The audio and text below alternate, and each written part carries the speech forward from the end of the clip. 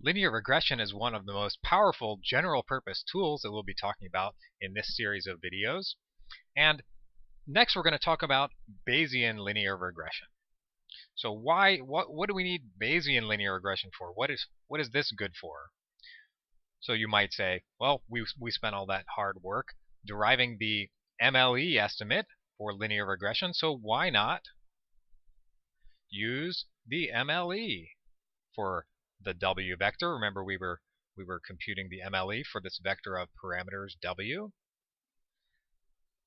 And the problem with the MLE, as we know, MLEs often have the problem of overfitting. And this is a really serious, very severe problem. It can be a very severe problem with linear regression when you use the MLE. So how can we address this? Well, one, you might say, why not use a maximum a posteriori estimate? Why not use a map? We'll put a prior on W, and that will fix the overfitting problem. And yes, that's true, we will fix the overfitting problem. But there is still a problem with the map, and that is we have no representation of our uncertainty. Not only do we have no representation of our uncertainty in W, we also have no representation of our uncertainty in the values that we're trying to predict, the y's that we're trying to predict. So for example, so here's a little, let's illustrate that with an example. This is actually a very serious, very important issue. Let's say we've got some points here. I don't know, just a few happy points hanging out there, and we want to do linear regression.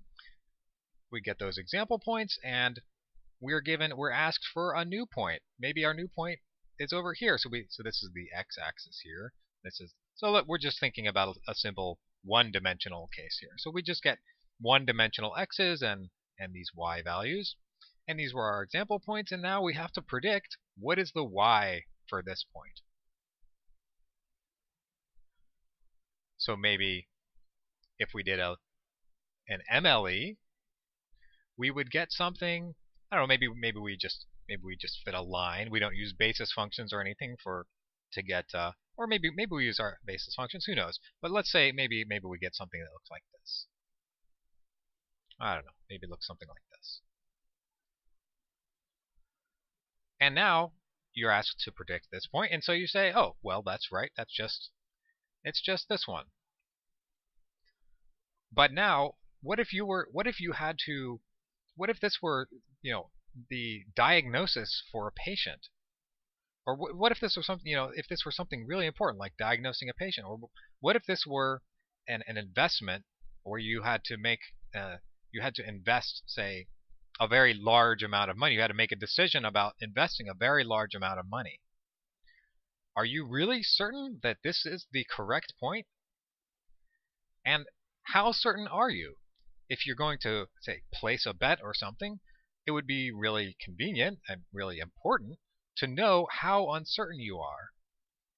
And that is where the Bayesian approach comes in. So a Bayesian approach would say, okay, sure, yeah, this is going to be our mean prediction, but we're also going to represent our uncertainty. And let me draw our uncertainty by maybe we have some like error, plus or minus some standard deviation or something in our error.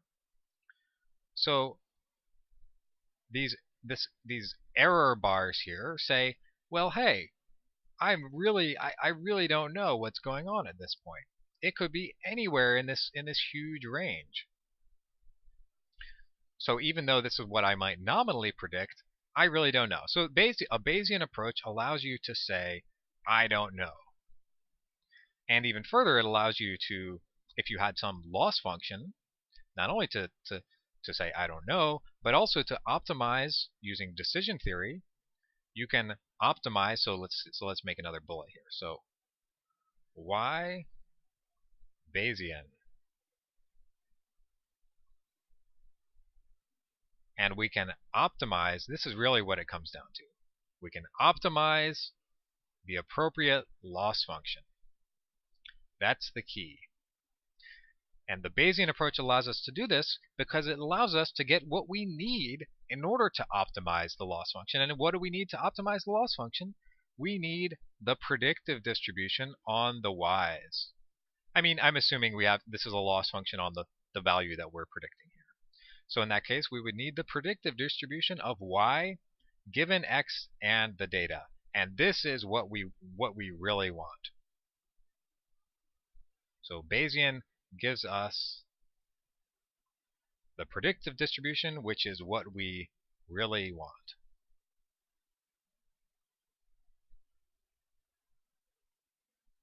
So in the rest of this video, I'm going to set up the problem. I'm going to just remind you sort of the linear regression problem, and then we'll put a prior on our W parameter. And then I'm going to point you to some multivariate Gaussian videos, because the multivariate Gaussian is an essential tool in Bayesian linear regression. And after that, we're gonna start doing some Bayesian inference with this model. So here's the model. Actually, well, here's the setup. The setup. We are given, as usual, any sort of supervised learning problem. We're given some data, x1, y1 up to xn, yn. And here, so this is a new line. Let's make clear. Okay, now, so we're doing our setup, but the x's, xi is in rd for some d, and the y's are real valued. So this is just the usual setup. And now we will take a model, our model. Maybe we'll use a different color for our model.